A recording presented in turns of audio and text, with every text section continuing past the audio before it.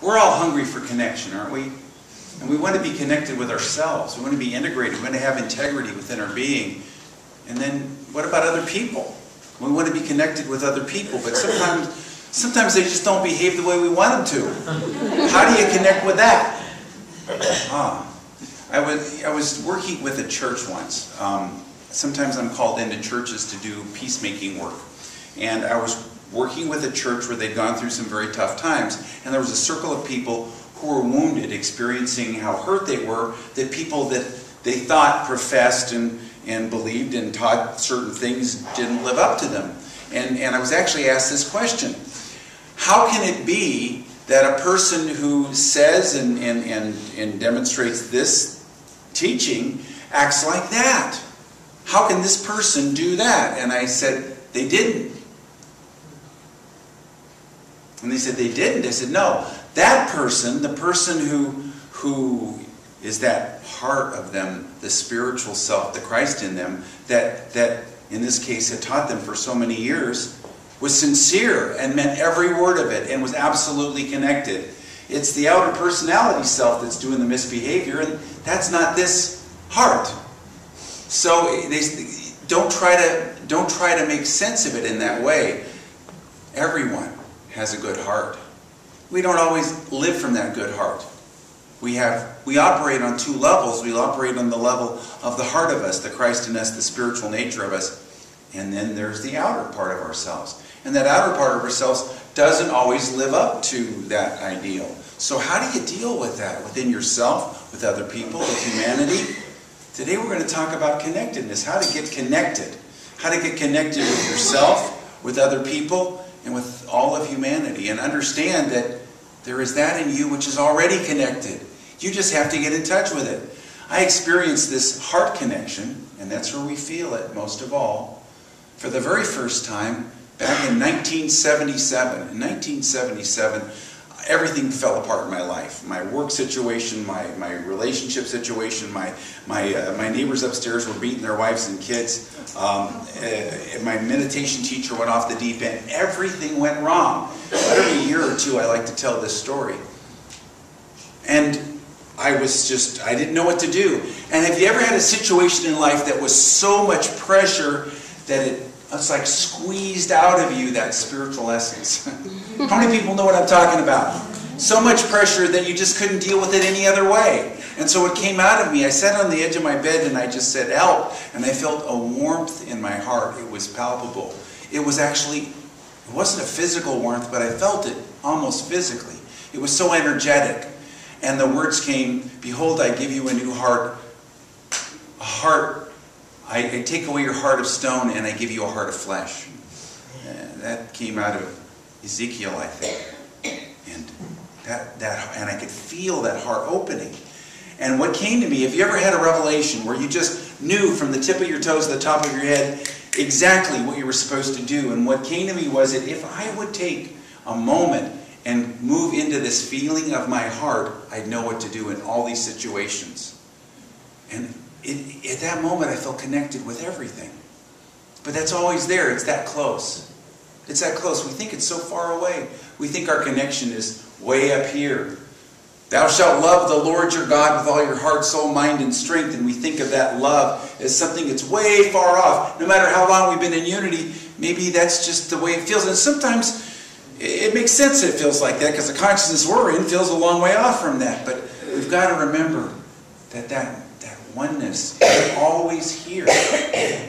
Through that inner heart, through that heart that's within us, we're connected with the heart of the universe, with the heart of all creation, with the heart of other people, and most of all with our own heart. And our own heart is right here, right now. So what do you do to connect? How do you connect with your heart? Do you use nature? In this book, Prosperity for You, Cynthia Anderson talks about the connection with nature. Now, she's 1/4 Cherokee. And her grandmother taught her the old ways, she said. And the old ways had to do with connecting with all that is, with creation. And through the heart of creation, connecting with everything. Connecting and finding your answers. And I found that out when I was 13, 14 years old, and I was put in charge, when I was in the Youth of Unity, I was put in charge of of the prayer panel material. I had to write meditation lessons, kind of like a little daily word, for all the Youth of Unity groups. And if they would then take those lessons, and actually half the groups in our region would have a 15-minute meditation before or after or their class or during the week. And so I thought, oh, this is easy. You know, I've been in Unity all my life. So I started writing up my little lesson. And they couldn't, I mean, I just couldn't, it was dead. It didn't have any life. It was completely meaningless. And so I thought, what do I do? And it went, duh. If you want them to meditate and pray with it, then, well, you might as well, you're going to have to get in touch with your own inner source and your own meditation. And so I took the moment. I went on my bicycle up to the local park where there was a beautiful stream. And I found out later it was sacred to the Native American, the Ohlone tribe in East Bay of San Francisco Bay. And it was actually a sacred spot, but I didn't know it at the time, but the energy was so powerful there. And you could smell the bay laurel trees and the eucalyptus trees and hear the water coming along that creek. And I would go there every single day for at least 10 minutes. And during those 10 minutes, I would read for a few moments out of a book of my dad's, Search for God by Edgar Cayce. They sell it in the bookstore there. And I would read a few sentences, and then I would just feel into nature and how that meaning, how those words had meaning in nature itself, and that would bring forth the essence of my own being. Now, do you take the time to walk around the block or dig in your garden, or maybe it's too cold. You say it's too cold, sit by your window and look out and connect and connect. That's one way. Another way to connect is what? To connect with other people. You say, but they don't behave the way I want them to. Oh, that brings us to the question of what is it we're connecting with? When they said, well, how can this person do this? Ah, this person didn't do this. So connect with this part. Connect with the spiritual nature, and then let that other part go. You can set firm boundaries. You can do what you need to do. You know, when I sat by the side of my bed and I said, help, and I got this feeling, and I knew that whatever I was dealing with, I would know what to do if I just went into my heart. And you know what surprised me? My heart knew what to do. Sometimes my heart I would just walk away. I wouldn't give any thought to it. Sometimes I'd be firm. I might say something, very rarely. Sometimes often I'd make a joke out of it. Because, I mean, why not? It's silly. And one of the things that came to me was this. How would I react if I didn't take this personally? If I didn't take this personally, how would I respond to this situation? Oh, that was a whole different thing, because it was never about me. It's not about me. It's about what? It's about certainly how I show up in it and my spiritual growth in it, but I'm not in that. That is not who I am. And then I know what to do, and sometimes I would leave, walk away, sometimes I would make a joke. I worked in a hardware store, and that was really where a lot of my energy came from. It was a community that had a naval base, and there were a lot of retired naval officers who come in there, and they didn't have any enlisted men to boss around anymore, so they would do it to me. And I took it personally. But it had nothing to do with me. So sometimes I would just ignore it. Sometimes I'd think it was funny. Sometimes I'd kid around with them, and sometimes I'd get them to laugh. Most of the time not. Sometimes I'd walk away. Once in a while I'd say something. But it didn't matter, because the heart knows. My heart already knows what to do. Together? My heart already knows what to do, because my heart is already connected. Together? Because my heart is already connected. There is that part of you that knows, but we get so caught up in the outer part of us. I love this quote from Eckhart Tolle. He said, boredom, anger, sadness, and fear are not yours. They're not personal. They're conditions of your human mind. They come and go, and nothing that comes and goes is you. So how do you get in touch with that you that isn't all that, and feel connected with that you that you are? Get in touch with your heart. Don't take it personally, or ask yourself, if I could not take this personally, how would I respond? That lets you off the hook a little bit. Gives you a little bit of openness there. Well, I'm not really saying I have to not take it personally. I'm just saying if I did. And then, of course, that opens you up a little bit. How can you do this? you open up to your intuition. Ah, what happens when you do this, when you create that little gap, from the rational mind, you move up into the spiritual mind. From the intellect, you move up into the intuition. When you move into your heart, that's where all the knowledge is. That's where your center is. That's where your sacred center is. And then you know what to do. I love this quote from Albert Einstein. He said, "The intuitive mind is a sacred gift, and the rational mind is a faithful servant." But in our society, we've created a society that honors the servant, but has forgotten the gift. And he practiced this. You know, he came up, of course, with E equals mc squared, with the theory of relativity. But that wasn't just out of his intellect. It didn't come from his intellect at all. He said later in life to an interviewer on NBC News, he said that he had a dream when he was a child. And in the dream, he was going down a snowy hill faster and faster and faster, until he went to the speed, what he found out later was the speed of light. Of course, he didn't know that as a child, but it was so fast, it was infinitely fast, and the stars just changed. And it was a symbolic depiction of what happens when you reach that speed of light. And it changes space and time. And he said, my entire life and career has been a meditation on that dream. Where did it come from? It came from that sacred part of him, that sacred gift. Not the rational mind, the servant, but the intuitive self. And not only, you know, the other big theory is quantum theory. That also came out of a dream. Niels Bohr lived in a friend of mine's house when she was growing up for a month. And he said in an interview once that he came up with quantum theory. He said that he had a dream in which there were horses going around on a racetrack, and they were in specific lanes. They were in very definite lanes. And then a horse would blip to another lane, and then blip to another lane. That's the quantum leap. And that's what electrons do in their orbits.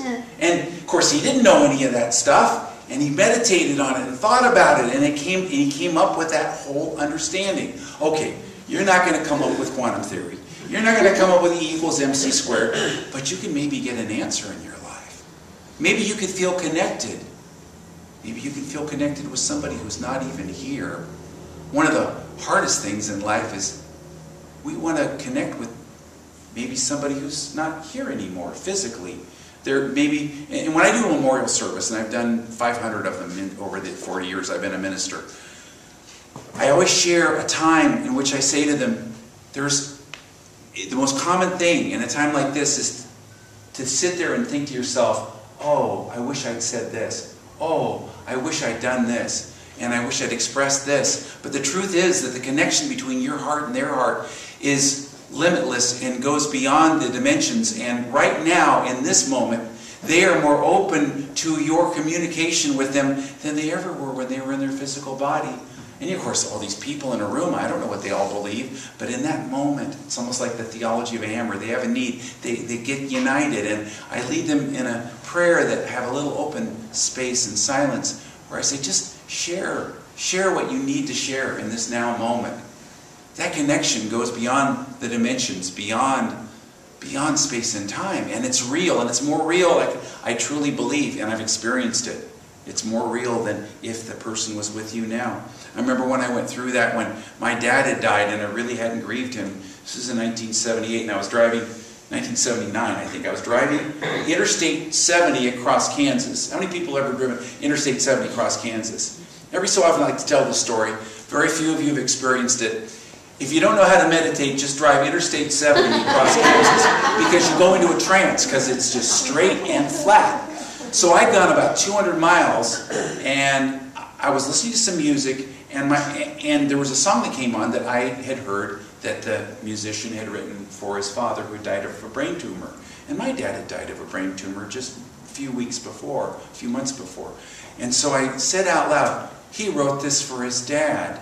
I was alone in the car, and I just started bawling. And luckily it was Interstate 70 in Kansas, so I could cry my eyes out. As long as I kept my hands steady, I was safe. But I went for the next hour, and I released so much, and I felt so connected. Now, where in your life do you feel this need, this hunger for connection?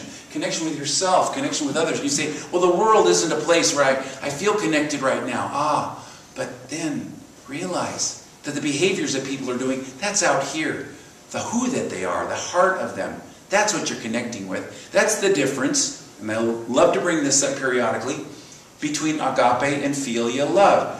Jesus, in his time, they understood. They had more than one word for love in their language. They had eros, which is the sexual love, and then they had philia, which was brotherly, sisterly, filial love, and then they had agape, which is divine, unconditional love, the love of the soul, the love of the heart, the love that's spiritual. And it says that Jesus philiad, loved, certain of his friends, like Lazarus and Mary and Martha and some of the disciples. They were buddies. They hung out together. They were friends. He liked them, basically. They were people that he had a filial relationship with. But when Jesus said things like, love one another, love your neighbor as yourself, he wasn't saying that you need to love them like that. You can set good boundaries. You can even withdraw from somebody and not have them in your life. But the place that you really love is in the level of the heart, the level of the soul. And that's agape love. So where do you love from? So how do you connect? How do you connect? Do you connect with nature? How about with animals? With your dog, with your cat? You think, oh, you know, that an animal, what did they have a soul? Oh, if you ever had a dog, you know that dog's got a soul. And sometimes the dog doesn't live from its soul, it lives out here. But anyway, but you love that. You love that the sweetness in creation. And you love that sweetness in yourself. And when the world conditions are the way they are, and you read the news headlines, and you go into all these things, there's nothing wrong with being active, there's nothing wrong with having opinions and taking action, but that's not it. Move into that inner something that knows what to do. There's that which needs an expression in you, but sometimes it takes tough circumstances to put pressure on you to then get you to move into your heart. I love this from Elizabeth Kubler-Ross. You know, she came up with the concept of the hospice movement. She sat by the bed of the dead and dying 5,000 people. And she said this: when we're dying, we get rid of all the baloney. We throw all the baloney overboard. All those things that used to be important, like whether we can have that mink coat or get that vacation condo or that car, all those things disappear when we have limited time. You know, some of my patients get well again. But always they have changed values and a whole philosophy of life. And they do that because they don't have time for the other stuff. People who've gone through recovery, they don't have time for all that other stuff. People who've gone through difficult situations and they have pressures, and if you feel those pressures, realize this: don't take it personally. I don't take this personally. Together? I don't take this personally. I accept the gift. Together? I accept the gift. And there's a gift in it for you if you don't take it personally. And then what happens? It opens up the space of possibility where you can try something new, where you can not deal with it with the same conditioned, reflexive, reactive mind, but you might try something new. You might do nothing. Or you might be guided to a divine idea, which brings me to one of my favorite affirmations for getting in touch with that heart space that knows, that intuitive mind. Thank you, God, for a divine idea. Together? Thank you, God, for a divine idea. Now, what do I mean by a divine idea? I mean something that is whole and connected, that meets the needs of everyone, that connects my heart, gets in touch with my heart, connects with other people's hearts, connects with the heart of creation and the heart of God. You know, God is the great heart. But I wanted to start this talk talking about getting in touch with what we really have control over, which is our own hearts. And we think, well, God is out there. I got to get in touch with this heart that's out there. But no, the heart of God is right here. When you get in touch with your own heart, you're getting in touch with the heart of God, because there is no separation between you and God. And we think, oh, you know, I've overcome all my childhood religious conditioning. I really know that God is in my heart. But sometimes when things are tough, we think that God is way out there. And maybe that works for a short period of time. We've got to always bring it back into our own hearts. Become aware that we're connected on the level of heart, that the intuitive mind is the mind of the soul. The intellect is the mind of the ego. The intuitive mind, the intuitive mind is that precious gift But the rational mind is the servant and should serve that precious gift. There's a wonderful quote from Marcus Aurelius. He said, "Always see the universe as one living being, having one substance and one soul. Then you can notice how all things connect with that one mind, the mind of that one living being." Okay, that's very lofty. Now what happens when you're talking to somebody and you don't feel present with them, or you don't feel you can be present with them? My teacher taught me something. She said, just breathe in, "I am," and breathe out, "you." And you're listening to them too while you're doing it. It makes you more present. I am you. I am you. And she said, blend energies with them. Blend energies with them. Now there are times to set boundaries, yes, but when you, I am you, you're connecting with the heart of them. And the behavior does whatever it's going to do. But the heart, that's where we're connecting. So let's take a moment and connect on the level of the heart. Shall we? Let's just take a moment and begin with our own physical hearts. That's something all of us can feel. So all of us can feel the heart beating in our chest, which reminds us that there is a great beating heart energetically in our soul. This is our spiritual connection, the love in our heart. I have a good heart, a heart of kindness, compassion. I have a good heart, a heart of understanding and empathy, a warm heart, a caring heart, a good heart. I am my good heart. And I remind myself as I move into this heart space, I know that I am connected with the hearts of all, the hearts of people who behave the way I'd like or the way I wouldn't like. Either way, we are connected in the heart. And all of humanity, whether humanity is waging war or peace, whether humanity is behaving the way we would like, all of humankind is connected in the level of the heart. And the heart is mightier, more powerful than the conditions of the world. I accept my connection through my heart and the heart of all others, with the heart of creation itself. And I just gratefully appreciate all the creation that's around me. The beginnings, the peeking forth of spring, the beauty of this day, and the hidden beauties. And I vow to open up and appreciate more, because it opens my heart. As I open up to the heart of creation, I am opening to the heart of God. And I just dwell in this good heart. I am my good heart.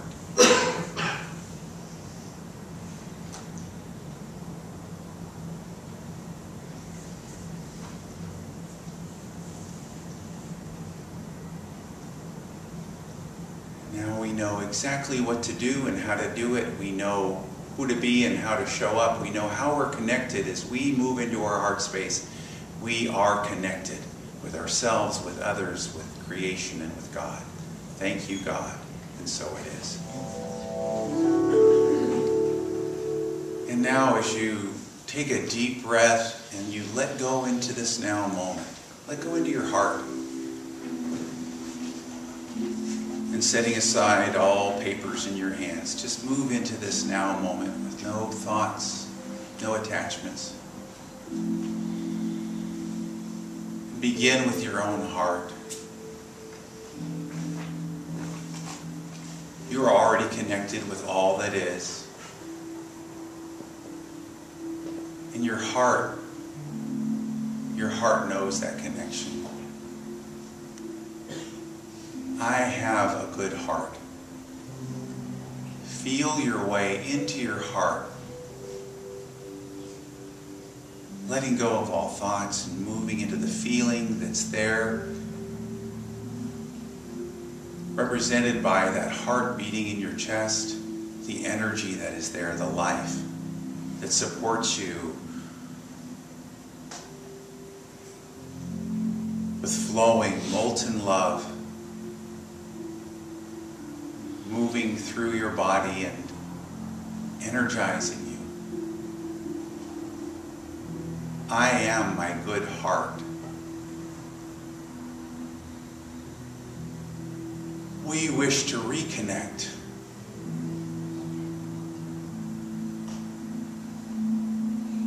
To reconnect that sometimes fragmented or separated self with the all that is.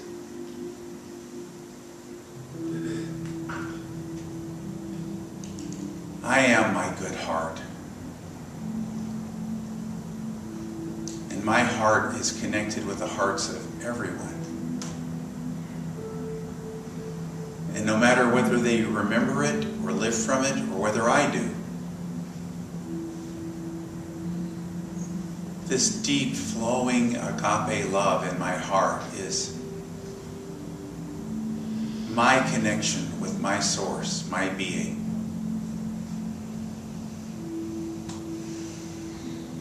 I am connected with my flowing heart, with everyone else's. And I have a grateful heart. Grateful for the souls in my life who nurture and support me.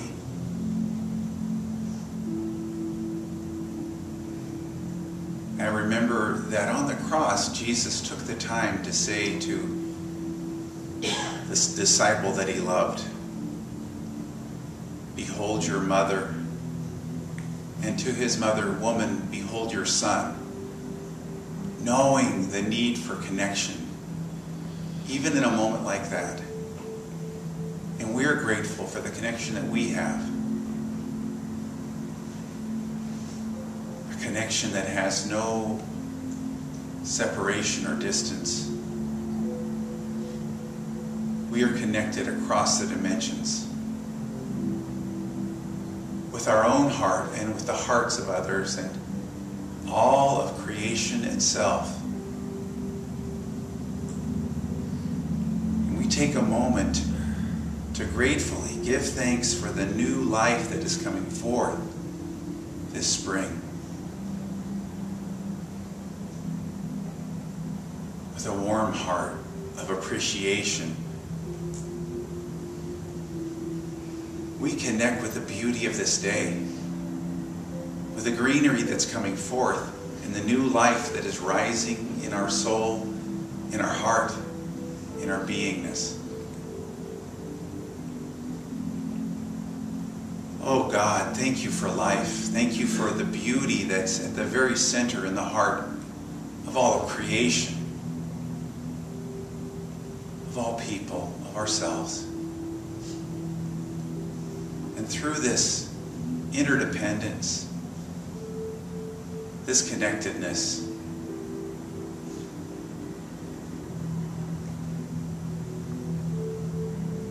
we say in our hearts, "Be still and know that I am God."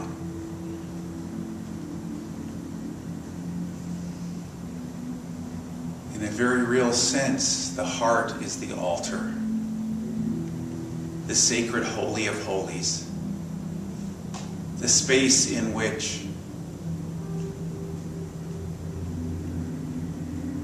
the sacred connection is made. Contact. My heart with the heart of creation, the heart of humanity, the heart of God.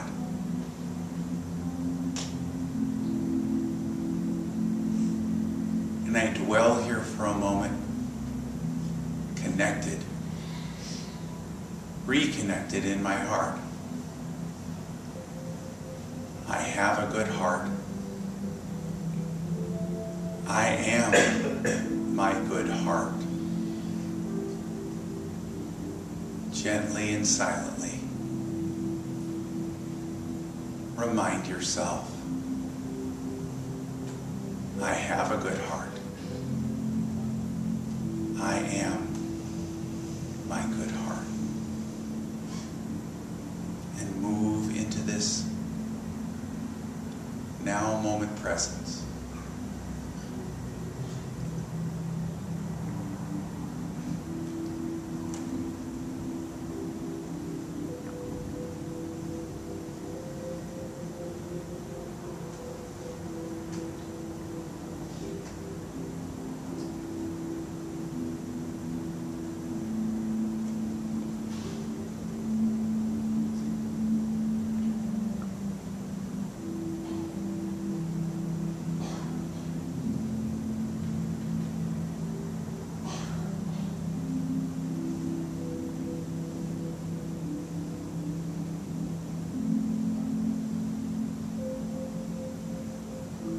Thank you that love is infinite.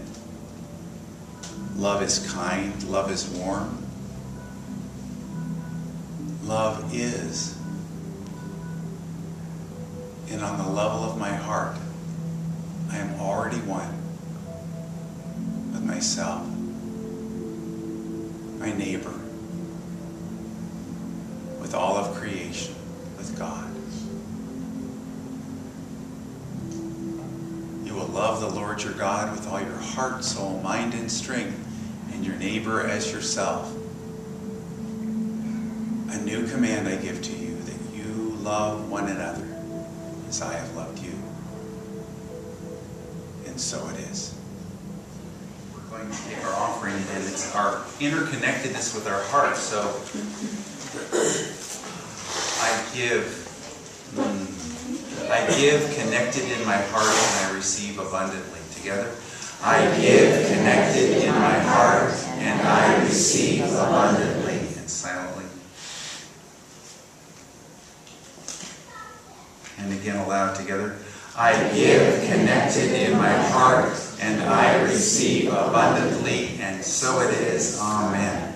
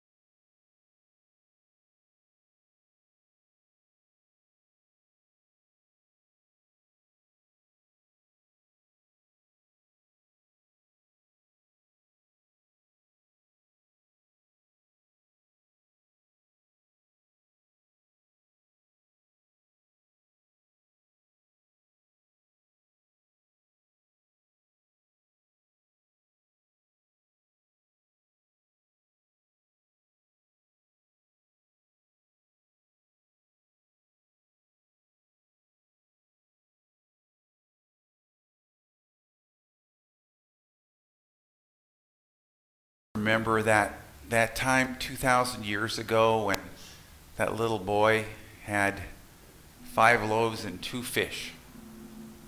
7. 5 plus 2, the number of creation. And if we've got to create something, if there's a change that has to happen in our lives, we've got to get into that childlike attitude.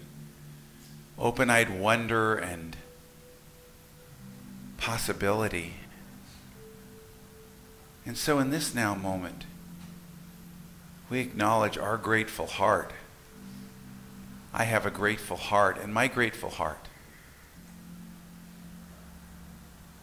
touches, and everything it touches is transformed in gratitude.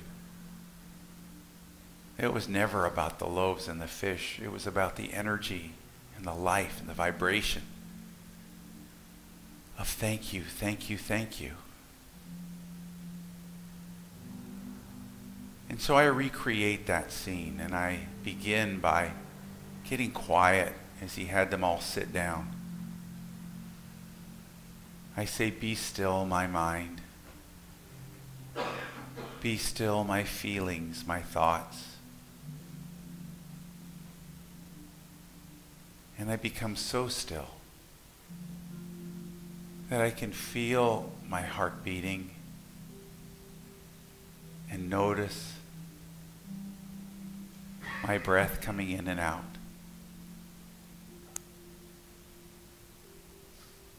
I am so grateful.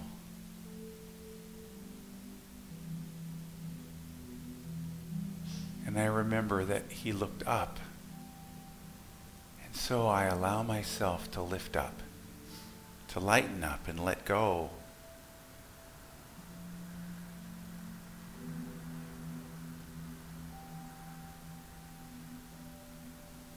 That self of faith, that part of me that is untethered, open and receptive to all possibility.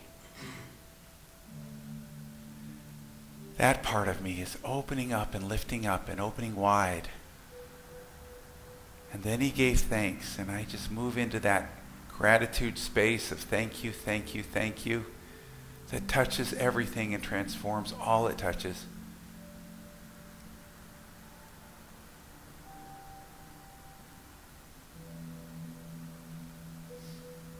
That inner child, that inner quiet, that lifting up, that gratitude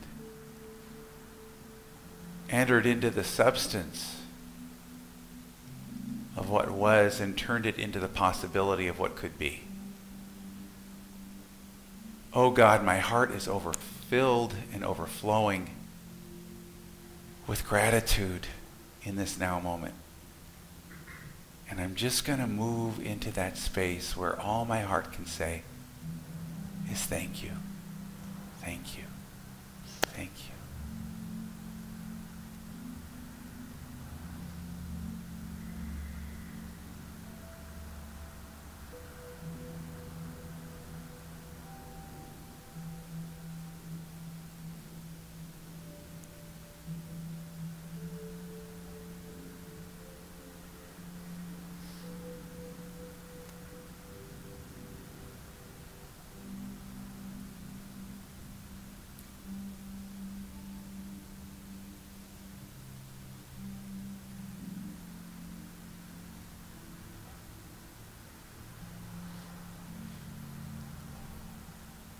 And then he moved into action and passed around what he had.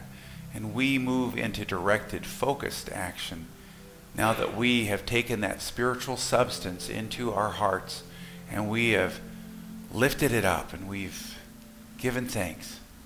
And we're moving into the fulfillment of our heart, our soul, our dream. The fulfillment of the being that we are. Thank you for the very best. Thank you. Thank you for the highest good. Thank you. Thank you for divine order and blessings for all. Thank you. Thank you. And so it is.